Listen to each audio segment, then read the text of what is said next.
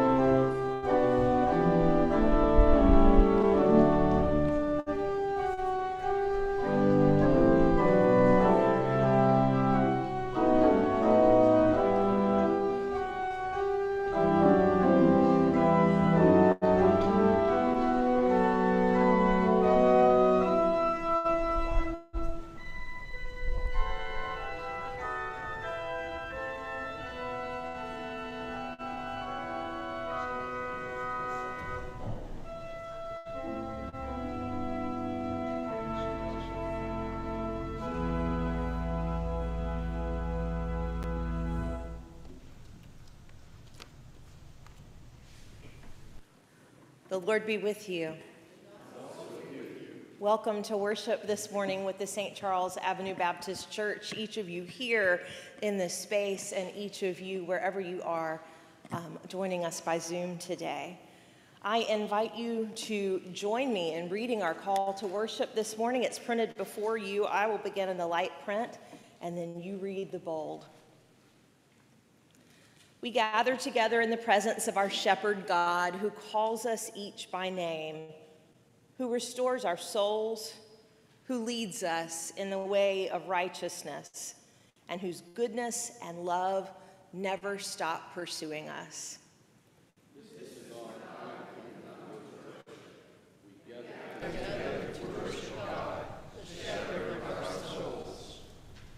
The one who has created us, who sustains us, who redeems us, who walks beside us in good times and bad, and who calls us to follow. God, let's worship God together.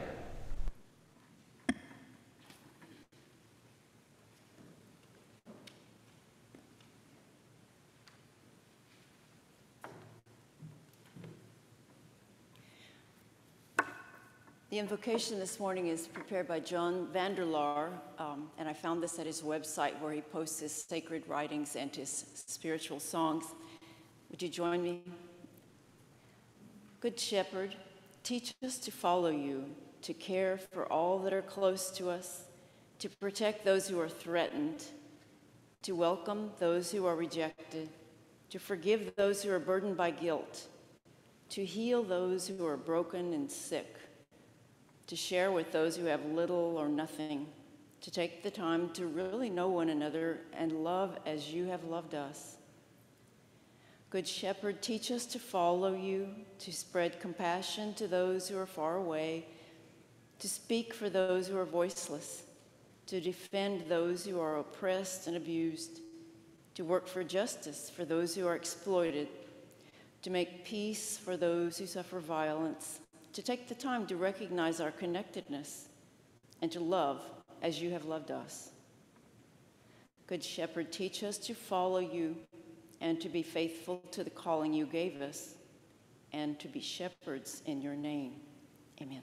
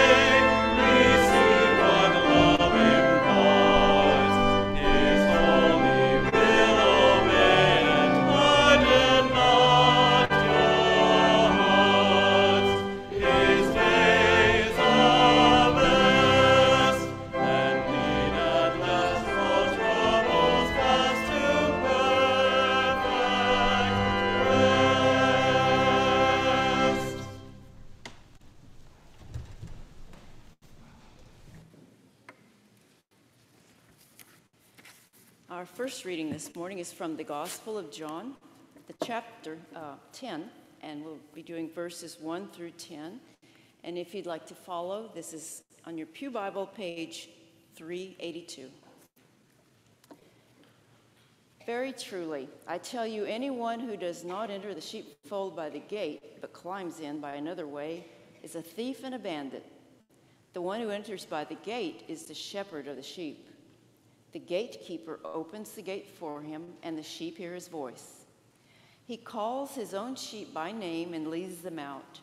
When he has brought out all his own, he goes ahead of them, and the sheep follow him because they know his voice. They will not follow a stranger, but they will run from him because they do not know the voice of strangers. Jesus used this figure of speech with them, but they did not understand what he was saying to them. So again, Jesus said to them, very truly, I tell you, I am the gate for the sheep. All who came before me are thieves and bandits, but the sheep did not listen to them. I am the gate.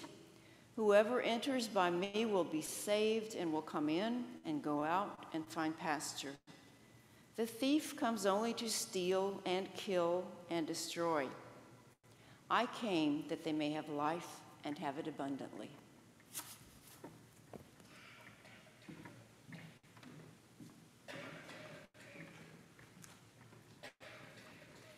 As you are able and comfortable this morning, please stand with me as we pray together our prayer of confession. Let us pray. Gentle Shepherd, you guide us in right paths. You lead us in the ways of love, even when we allow our anger, our rage, our greed, and at times even hate to direct our paths. We overreact. We take more than our share. We envy others that seem to have it all. Forgive us, God, for not following your ways. Forgive us for not remembering that we are your sheep, and you are our shepherd. Forgive us when we have not listened for your voice, and instead have acted as though we are utterly alone. Guide us back to your loving path, the path of loving you and loving our neighbors and loving ourselves. Help us to unclench our fists and extend our hands in hope and healing, forgiveness and love. In the name of Christ, our shepherd, we pray. Amen. Friends, in love and compassion, God calls us back to the beauty that is deep within our souls. By God's grace, we are made whole. Alleluia. Amen. And now may the God of new life restore and make new our life together. May the peace of Christ be with you. And also with you. Let us share signs of God's peace with one another.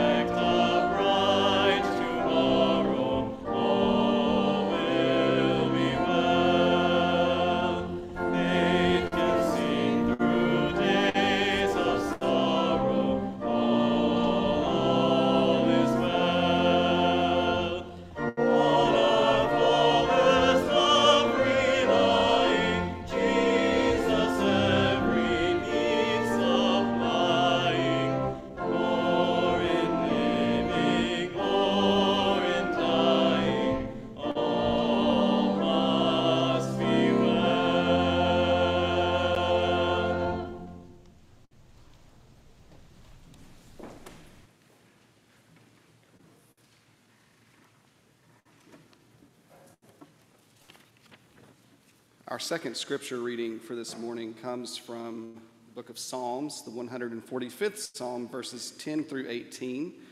If you would like to follow along on your pew Bible, that's on page 506. The psalmist writes, "All your works shall give thanks to you, O Lord, and all your faithful shall bless you. They shall speak of the glory of your kingdom and tell of your power, to make known to all people your mighty deeds and the glorious splendor of your kingdom. Your kingdom is an everlasting kingdom, and your dominion endures throughout all generations.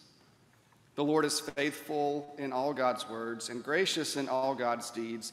The Lord upholds all who are falling and raises up all who are bowed down. The eyes of all look to you, O Lord, and you give them their food in due season.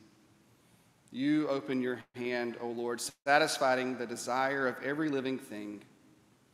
The Lord is just in all God's ways and kind in all God's doings. The Lord is near to all who call on him, to all who call on God in truth." Amen.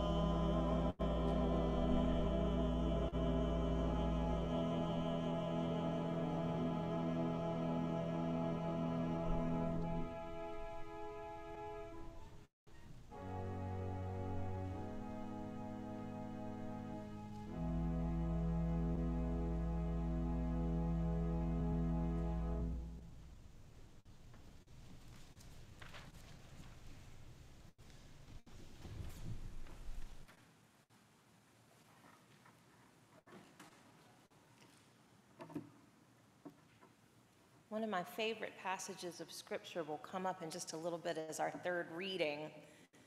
It's been a favorite since I was a teenager, and I remember underlining it and highlighting it in my Bible. In Ephesians 3, chapter 20, we hear about the one who is able to accomplish abundantly far more than all we can ask or imagine. And I think of that phrasing every time we come to this point in our worship where we give whatever it is that we can, trusting that when we give together, there is one who is able to accomplish abundantly far more than all we can ask or imagine. Will our ushers come forward as we prepare ourselves for this time of giving? Let us give in the spirit of hope, trusting that there is one who is at work in us even now.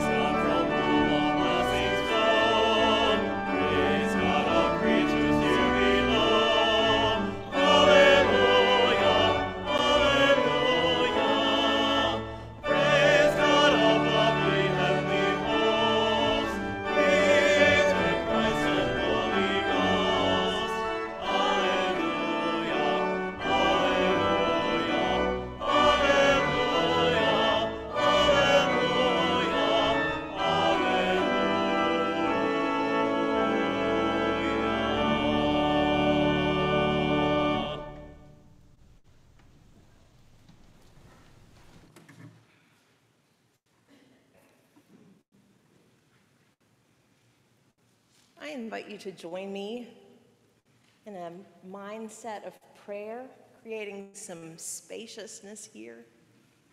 We have physical spaciousness, but maybe some spaciousness of grace in our bodies and between each other. Let's hold some silence together, and then I will bring us into a spoken word of prayer. Let us pray.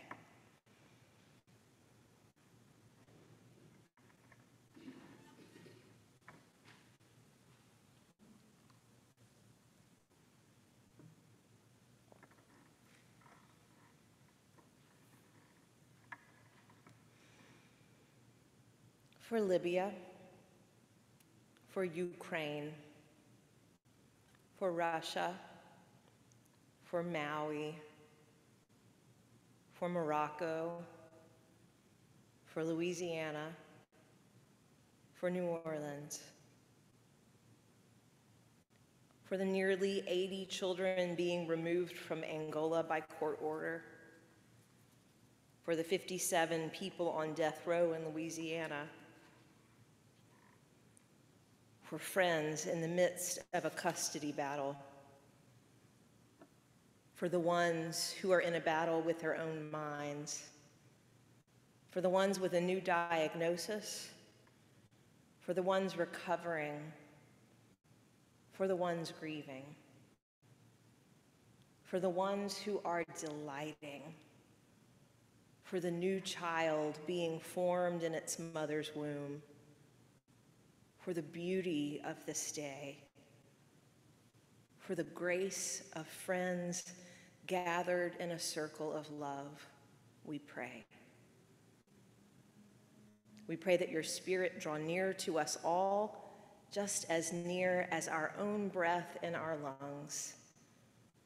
We pray that you, our source and our guide, might hide us beneath your wings of love, where we might just rest for a little while. We pray that Jesus the Christ might inspire us even now to live in love and peace with our neighbors, in love and peace with ourselves, in love and peace with you, O God.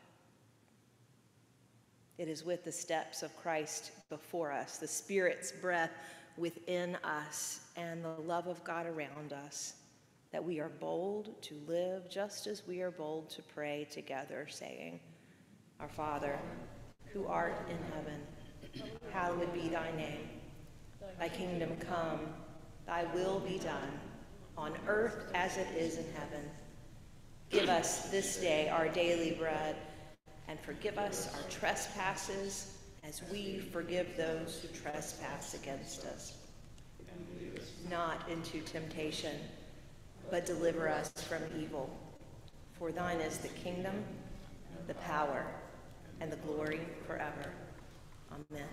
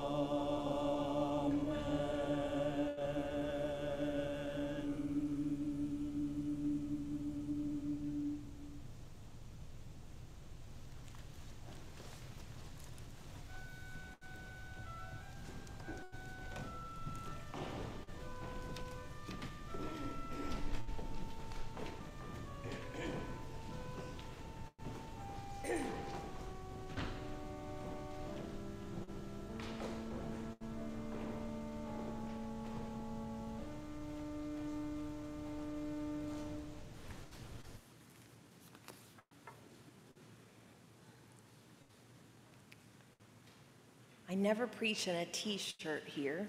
We're a very formal bunch. But my t-shirt this morning says love, and it is the t-shirt, the official kind of logo of my friend Brian Johnson's life right now. Brian is my pastor friend and guru. He calls me his first disciple now, which I think is fantastic, who has ALS. And he is no longer able to speak, but he can type with his eyes.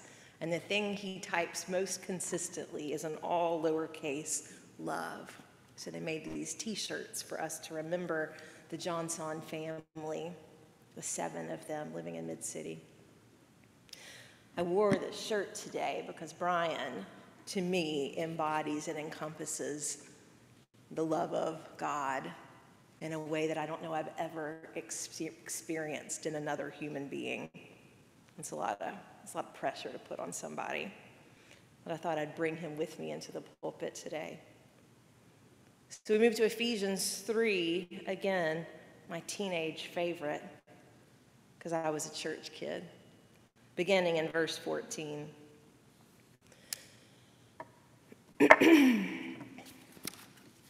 My response is to kneel before the Father, from whom every family in heaven and on earth derives its name. I pray that out of his glorious riches he may strengthen you in your inner being with power through his Spirit, and that Christ may dwell in your hearts through faith. And I pray that you, who are being rooted and established in love, may have power, together with all the saints, to grasp how wide and long and high and deep is the love of Christ. Reach out and experience the breadth, test its length, plumb the depths, rise to the heights, live full lives, full in the fullness of God. Know this love that surpasses knowledge, that you may be filled to the measure of all the fullness of God. Now to the one who by the power at work within us is able to accomplish abundantly far more than all we can ask or imagine. To God be the glory in the church and in Christ Jesus throughout all generations, forever and ever. Amen.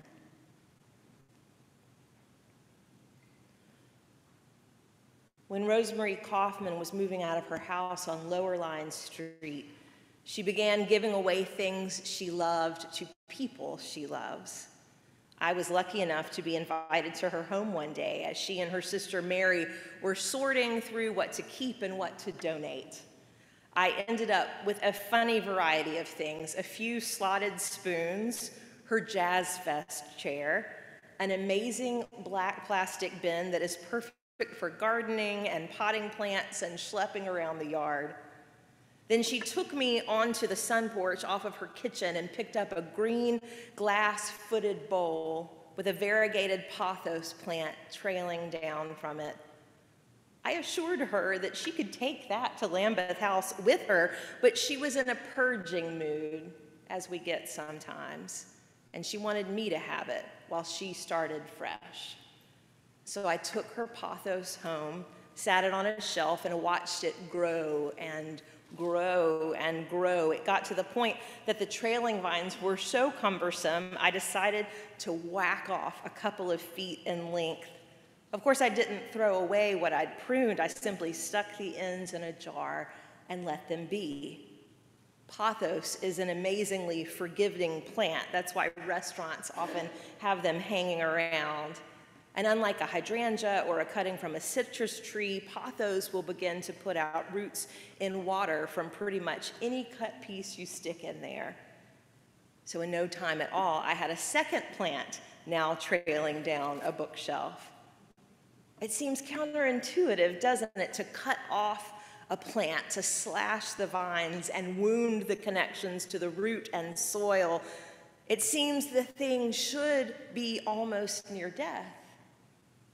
But something amazing and miraculous happens as that cutting plunges into compost or water. Where there was wound, roots now grow.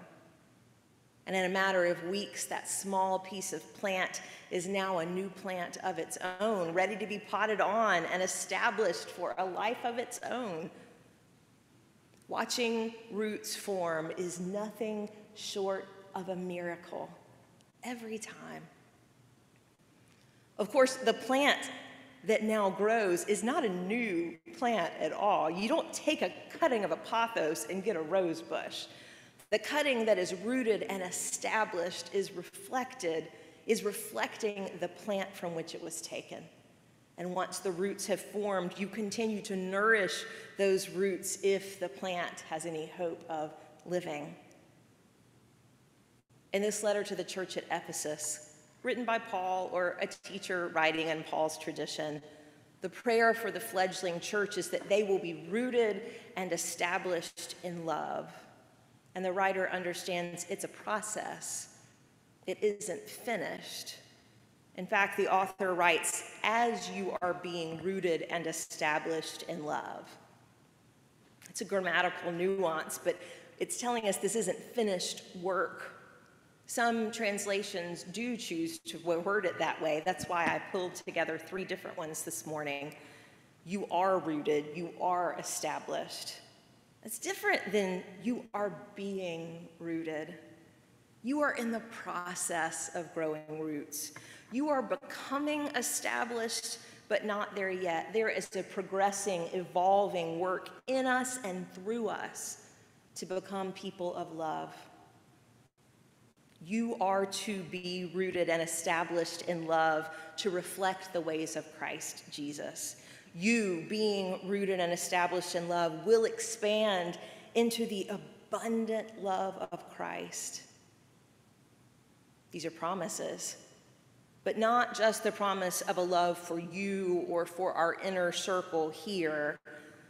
This is a love that expands throughout the world. This is a love that moves throughout every family in heaven and on earth, in fact, connecting you, us, to all the saints, all the other ones who are tracking and stumbling and making their way on the way.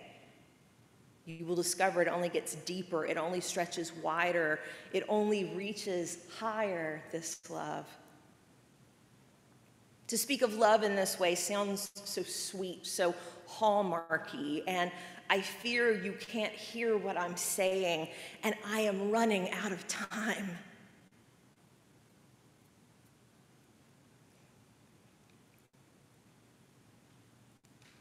I really do deeply, so truly believe this. In fact, there isn't a whole lot I believe anymore in the sense of staking my life on it. But as the things I have come to believe have whittled down to very few, the ones I now hold on to are increasingly unshakable. And the most essential of them being the way of love. And I don't mean sloppy sentimentalism. This isn't casual in the flippant way we love ice cream and we love a TV show and we love the collard green melt at Turkey and the Wolf, even though we are right to love it so. This way of love is deeper and bigger and wider. It is an abiding love. It grows in and around you. And as you are being rooted and established in love, you will begin to change. You will evolve. All that stuff I said last week about the fruits of the Spirit, it really does happen if you give yourself to it. Love will make you more patient and kind. It will change the questions you ask about your neighbors and the world. Love will become your guide to considering injustice and inequity in this world. Love will even accompany you inward to the lifelong tending and healing work of loving yourself. This is why Jesus couldn't be trapped by the question about what the greatest commandment might be. No question, no hesitation. It's love. Love God, love your neighbor, love yourself. As you are being rooted and established in love, you will come to know how wide and long and high and deep is the love of Christ. As you are being rooted and established in love, you will more readily respond to your neighbor with empathy and grace and patience. Even the neighbor who edges his lawn and blows the debris away at 7 a.m. on a Saturday. Even the politician who makes your blood boil and your skin crawl. Abiding love, if we stick with it, can extend even to them. And as you are being rooted and established in love, of course, that loving kindness will turn inward, just as the great meta practice teaches. May you be safe. May you be healthy. May you know love. May you live with ease. The meditation teachers instruct us to imagine concentric circles around us, and the farthest ring out is someone you may pass regularly but do not really know. Your letter carrier, the barista at your usual coffee shop, the woman who takes your $3 at the parking deck. And as you imagine them, you share these words in your heart. May you be safe. May you be healthy. May you know love. May you live with ease. Then we come in a circle to someone we already hold deep affection for, a neighbor, a friend, a family member, someone who could use the attention and energy of our loving kindness practice. May you be safe. May you be healthy. May you know love. May you live with ease. Move one circle closer and the work gets a little harder. This is where the neighbor with a leaf blower comes in. Think of someone with whom maybe you have a conflict, someone from whom you are estranged, someone you find it more difficult to feel love for lately. May you be safe. May you be healthy. May you know love. May you live with ease. And then at last, we come to perhaps the most difficult one of all. Here at the center, we find ourselves being rooted and established in love. We want to reside here, right there in the midst of that loving kindness, radiating out from me. I now turn it inward toward all of who I am.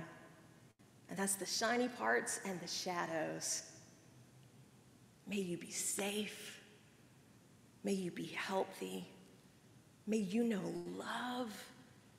May you live with ease. What if that was our central practice and central tool and guide for how we approach and engage each other in the world? That isn't what church has been known for.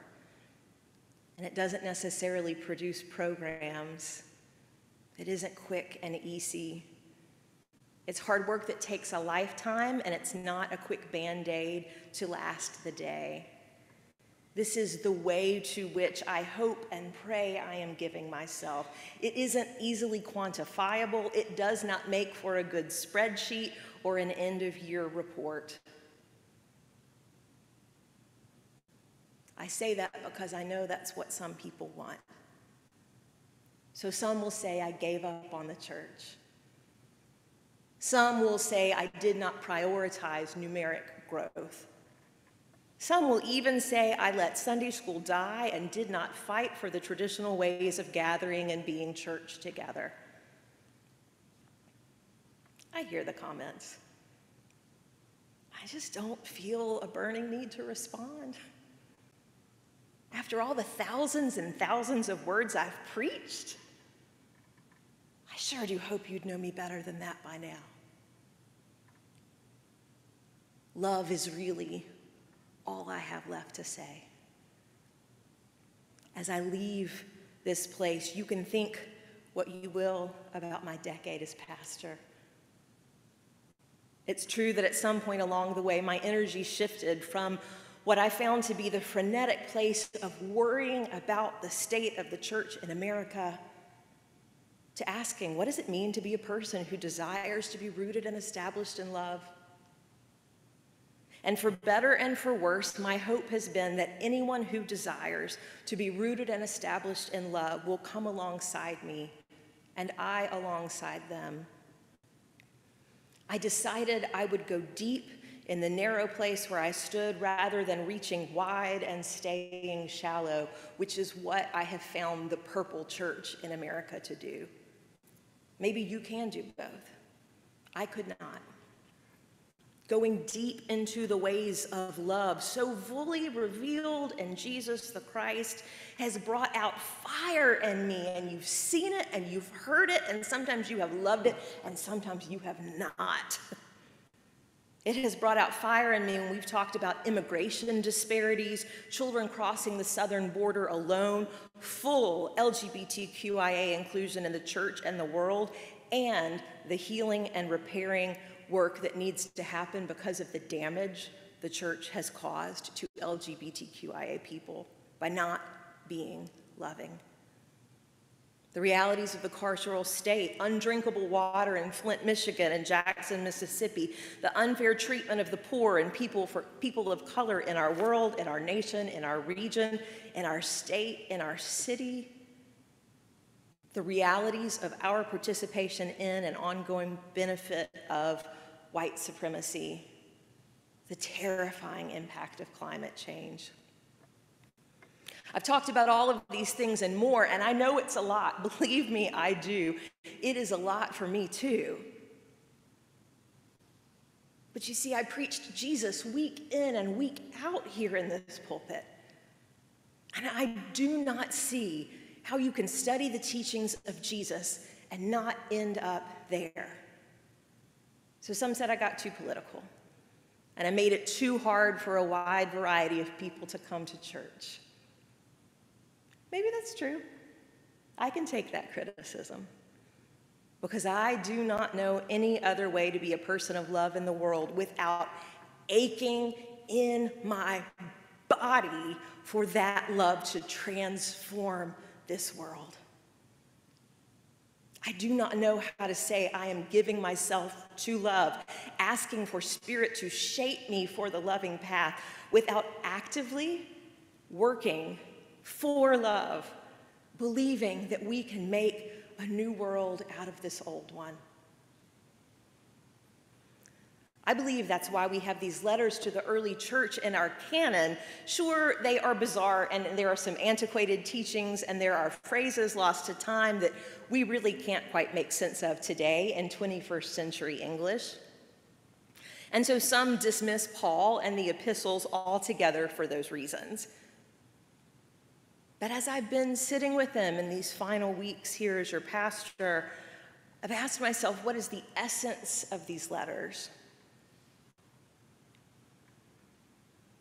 It's these loving words from teachers and pastors to their people.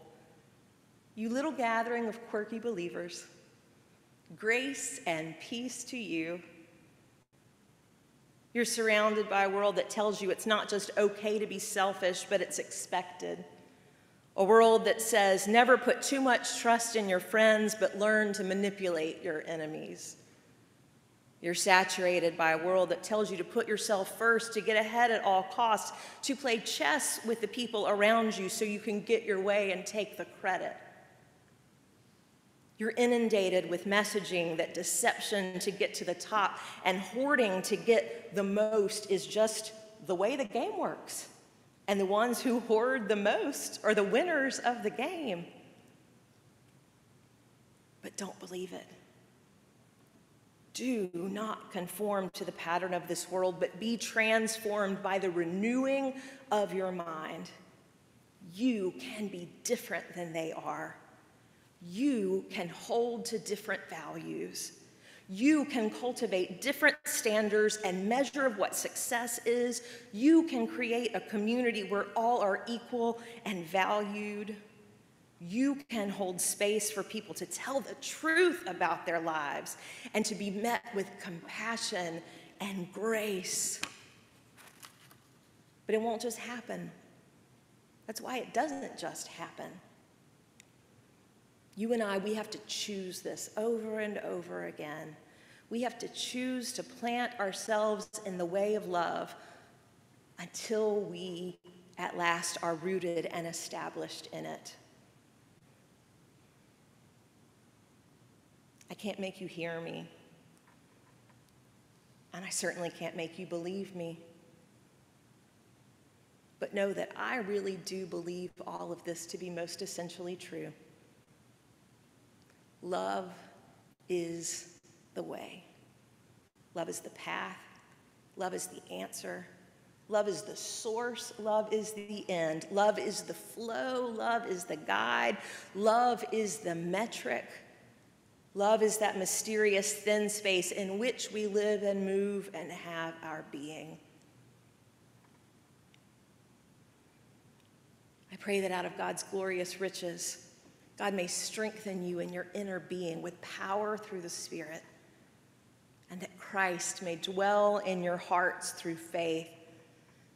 And I pray that you, as you are being rooted and established in love, may have power together with all the saints to grasp how wide and long and high and deep is the love of Christ. Reach out and experience the breadth, test its length, plumb the depths, rise to the heights, live full lives, full in the fullness of God. Know this love that surpasses knowledge, that you may be filled to the measure of all fullness of God. Now to the one who by the power at work within us is able to accomplish abundantly far more than all we can ask or imagine. To God be the glory in the church and in Christ Jesus throughout all generations, forever and ever. Amen.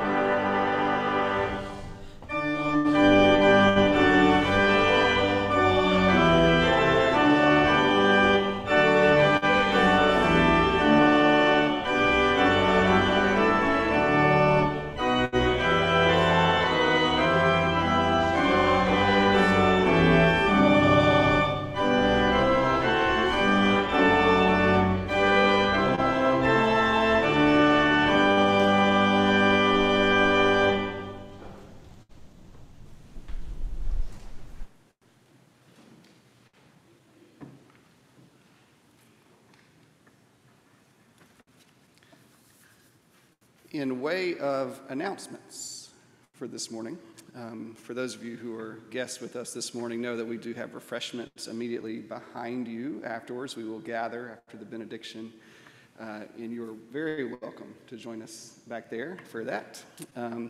Also know that following the refreshments, there will also be a business meeting, and so you are welcome to maybe 10 or 15 minutes or so. We will regroup here in the sanctuary in this part of the space, and we will attend to that business of the church. Tonight, we are in partnership with NOLA Wesley Campus Ministry. You know what that is. We need all the food to arrive. If you are volunteering to bring something for that meal with the campus ministry, please have that there by 4:45 p.m. We'll have a meal at 5 and worship afterwards. In other announcements, I want to be clear about Wednesday night. This Wednesday night, our meal is at 6 p.m. 6 p.m. this Wednesday night, September 20th. And then, given Elizabeth's transition and other transitions that are happening, we're going to rest for a couple of Wednesdays, and then we're going to come back in early October. And there will be plenty of space in between now and October the 11th, I think I've said.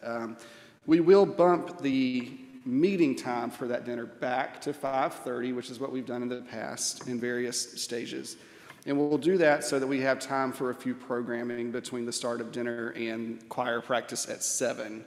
So we'll eat around 5:30, and then around 6-ish or so, I will be leading a book study, which I'll talk about more in the upcoming weeks. That's in different announcements, so you can read more about that. It's on the e-bulletin if you click that email that came through.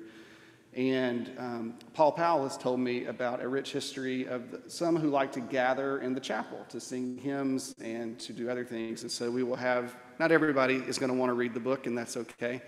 So we'll have that option as well. And so those who want to gather and do that in the chapel on Wednesdays, up until time for choir practice to begin, that will be there as well. This upcoming Sunday, of course, is Elizabeth's last Sunday, and so we have some celebratory plans for that. We will, I believe the plan is to go to the fellowship hall afterwards and enjoy our time with Elizabeth there after that last worship service. And then lastly, Nancy Sanders has been around this morning with some printed out cards. On Saturday, September 30th, our congregation is partnering with Blue Cypress Books to let's say, promote our concern for the integrity of the pursuit of the life of the mind. How about that? We are having a banned book fair in light of a lot of the attempts to ban books in various states and places around our country. We want to, because this does inform how we approach faith and how we approach our own spiritual lives here at St. Charles. In our history, we want to stand in solidarity with all efforts that are being made to always promote that sort of free access and intellectual inquiry. So that's a lot. Please take your bulletin with you. You have it here. Check your email. It's all there. We're glad you're here. Plug in where you would like to plug in, and we will go from there. Elizabeth. It's good to be here with you today. It's nice to see some familiar faces who've not been around a lot lately or who have been in other places. I'm grateful for your presence here in worship today, and I look forward to being back here with you next week as we have a celebratory transition Sunday and say, see you soon, is how we're going to do it. And until then, may the Lord bless you and keep you. May the Lord's face shine upon you. May the Lord be gracious unto you and give you peace now and forevermore. Amen.